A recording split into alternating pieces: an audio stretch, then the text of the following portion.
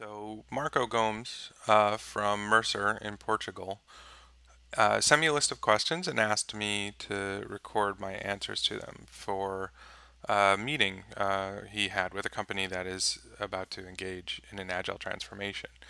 So I thought as long as I'm making that recording, it might be more useful for other sets of folks who are also going through this process or thinking about going through it. So I'm posting it here as well.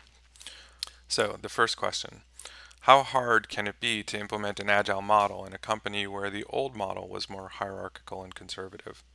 Well, it can be extremely challenging if only part of the organization is interested in making the change.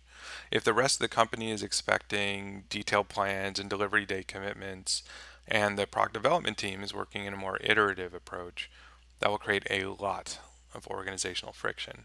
For any agile transformation to be successful, the whole company has to be supportive and committed. I don't think company hierarchy is necessarily an impediment to a successful agile transformation, as long as the responsibilities and expectations of the leadership team adapt to the new way of working and that the company leadership is also committed to that agile transformation. Many organizations with traditional hierarchies build their products successfully with agile methodologies. The next question, what would your advice for this team to succeed on implementing the model? What should they be aware of? Basically the do's and don'ts.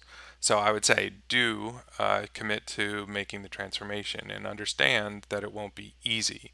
This will be a culture change for your company. Any culture change follows a path where the excitement of making the change, right, is followed by a period where individuals and teams struggle to understand how to be productive in this new way of working.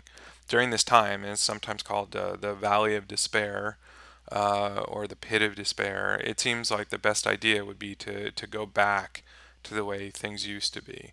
But push through this time and don't give up. Bit by bit, things will improve. People will figure out how to operate in the new world, and you end up in a much better place.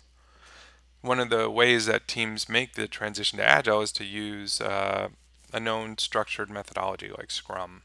At first, the processes and ceremonies will feel strange and not what you thought Agile was supposed to be like, but you stick with it. As your teams get better at Agile thinking, you can start to decide which elements make sense for you and which you may want to adapt or drop altogether. Each of these things has a purpose, and understanding the purpose and the value when it works well is important before you decide not to do it. Teams that abandon the parts of the process that they don't like early on often end up with a poor understanding of Agile, where they gain very few of the benefits and may be a lot less efficient.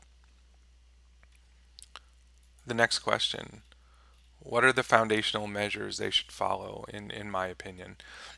Like any organizational culture transformation, there should be some time spent by the whole organization understanding why there is a need to make the change, what the expected outcome from the change is, and what the plan is.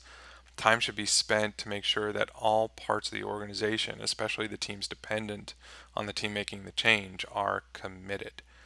If there's a smaller team that is mostly independent from the rest of the organization, then it might be beneficial for that team to pilot working Agile first. Next question is, what should the teams making the change anticipate to succeed?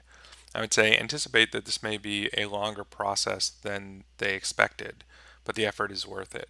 Anticipate that the change may be too big for some of the people on the team to make, and they may choose to leave the organization or try to prevent the change from happening. Anticipate, though, that it will get progressively easier over time. Other relevant points that the team might find useful.